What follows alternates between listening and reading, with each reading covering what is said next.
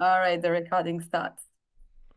Hello, everyone, and welcome to Softfield Academy's webinar. I am Hannah Tabika Azriel, and we are hosting our April webinar. Welcome, first of all, to Dr. Nenad Stankovic. Thank you so much for being with us tonight. Thank you. I would like to also introduce to you my colleague Soraya Adni, who will help at the end of the webinar with the Q&R. The webinar will last approximately 1 hour, and please ask all of your questions in the chat or in the Q&R. And at the end of the webinar, Soraya will do the moderation and ask all of the questions to Dr. Stankovic, which we will take time to answer everything that you might ask. I also wanted to tell you that the webinar is being recorded as usual, and it will be available from tomorrow on Softfield Academy's website. And also we are subtitling the webinar in several languages in case you are not fully fluent in English. Don't worry, there will be other languages available for you. Can you switch to the next slide, please? Sure. So, welcome everybody. It is me, Dr. Nenad Stankovic. I'm doctor of dental surgery as well as specialist of cosmetology. And I've been very, very happy first to know these two beautiful girls sitting online with me and the rest of you. And I wish to thank you, like a big thank you. There's no hug, unfortunately, like right now, but just imagine. And because you're here, because you're going to hear some beautiful stuff here. And the first thing is safe technique.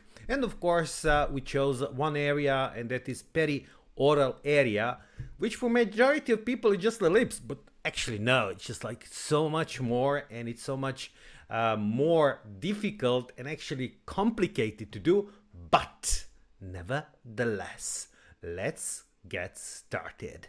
Okay, when actually we look at the people that are across us, the first thing that actually crosses our mind is like, wow, look, beautiful eyes she has. Of course, if she's a woman, maybe I would like say to a man, but not so much. And the second part of the face actually that the people look are the area around the mouth, because we try to read other people's lips, because that help us actually understand what they're saying much easier than if we are, let's say, turned away on the other side. So when we actually speak about the lower part of the body, it's very important because it is helping with the pleasant appearance of the face. Also, it is the key to sexual dimorphism, meaning that it defines the female and the male, the masculinity and femininity. And of course, we definitely know from all the Marvel and DC universe movies that actually a well-contoured jawline, the defined line from the mandibular angle all the way to the chin is desirable both in man and woman, giving us a perception of a beautiful young people that actually have a lot of superpowers as well. And of course, speaking about the sexual dimorphism, when we divide our face in three different parts, the upper, the mid, and the lower part of the face, we can definitely see in females, that we have all three parts of the face that are ideal, meaning completely the same. But if we take a look at the male here, you can see the blue line going a little bit down, meaning actually that the favorable length of the lower third in males is actually a little bit more, meaning that the lower part is a little bit longer, and that is definitely favorable in men. When we take a look other side, when we take a look on the left side of the screen, we can definitely see another thing, and that is the width between, first, bizygomatic width. This is bizygomatic width, and we have then bigonial width. Okay, this is the width between the gonial angles that we have here. This is the lower part of the mandible, and this is the ramus mandibula, and the angle between that, it's the gonial angle. So when we actually have the difference in those two widths, in males, that width is not so much different, but in females, the sexual dysmorphism says that there's quite a difference. Specifically here, we have much wider face than in here, and that's very feminine. So when you want to treat the male and feminize him, you can, see from this how to do it. Unfortunately, we age. We don't like that, but also we gain a lot of experience from, living a longer life. And of course, the structure changes, the expression changes, the volume, both of the fat and the supporting bony tissue definitely changes. And of course, the skin on top of that suffers from the laxity, because the supporting volume of soft tissue, specifically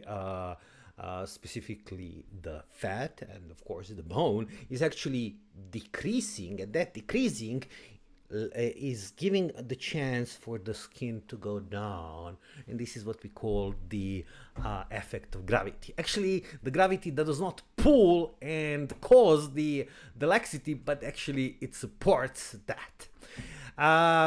There's the completely atrophy in the skull of the both males and females while we age, and that difference can be up to 10% between the younger and the senior model. And then you can see here in this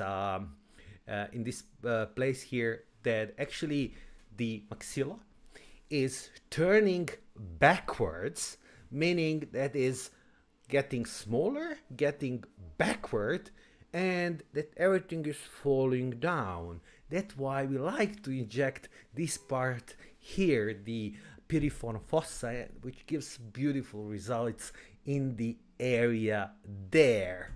And then while we age, also we see here the zygomatic bone, and the surface of the zygomatic bone during the aging as well turns backwards. And you can definitely see on the first picture, this is the younger patient, and this angle, this is the vertical line, is like what we think about that is vertical, and then the part when we actually have the surface of the zygoma is very small in this area, but as we age, it goes like this.